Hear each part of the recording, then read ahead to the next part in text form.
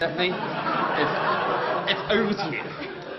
Hi, my name is Stephanie Diezmann. I'm a Prize Fellow in Biology and Biochemistry, and I study the effects of the molecular chaperone HSP90 on fungal evolution, development, virulence, and stress response.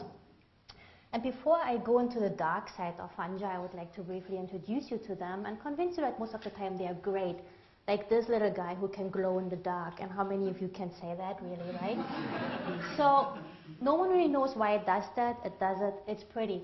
Beyond that, fungi have left tracks in our culture and many other cultures as well. I hope most of you will recognize the signature there. It's been a character already been referred to tonight.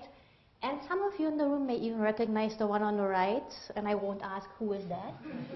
They are important for the environment. 85% of plant families associate with fungi in their roots that help with nitrate and phosphate uptake. They are important for the economy of the Piedmont region in Italy. What looks like a dry wood potato is in fact a white truffle that sells for 14K. A kilogram is really, really good with homemade pasta. If you ever have the chance to try, go for it. Christmas is coming up. And also this year, fungi have left their mark in science. This year the Nobel has been awarded for research that's been done in part in the humble yeast Saccharomyces cerevisiae. When it's not under the electron microscope, looks just like that. It's a budding organism. Now for the dark side. Fungi are also killers. 90% of bad cases in North America are threatened by something called white nose syndrome, and the world's amphibian populations are being under threat by a disease called chytridiomycosis to the point of extinction, which poses a real problem. Now for my favorite yeast, Candida albicans, grows on a petri dish under the microscope.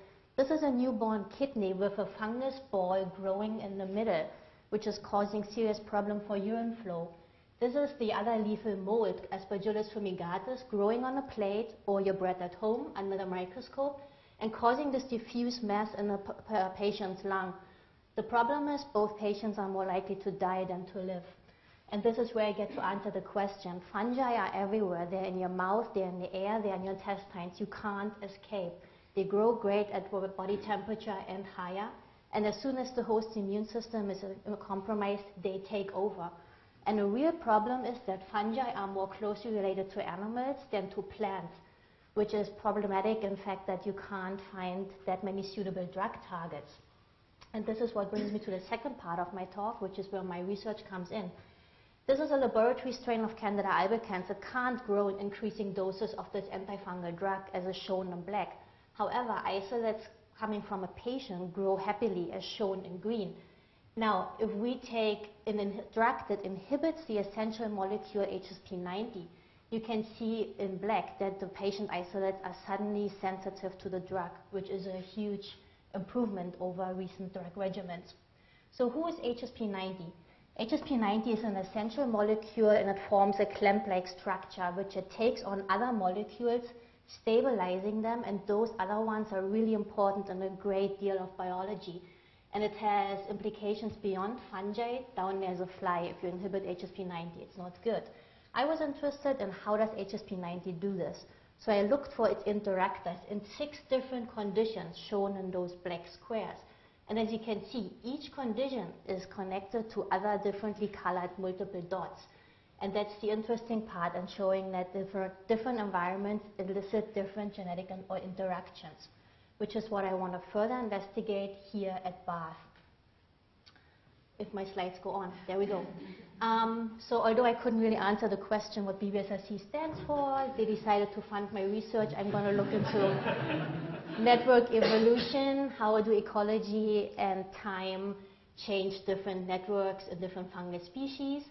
HSP90 has also been shown to be required for genome stability, and sometimes chromosomes have the tendency to become equal between different pairs, and I want to know how does it work and how does HSP90 do that.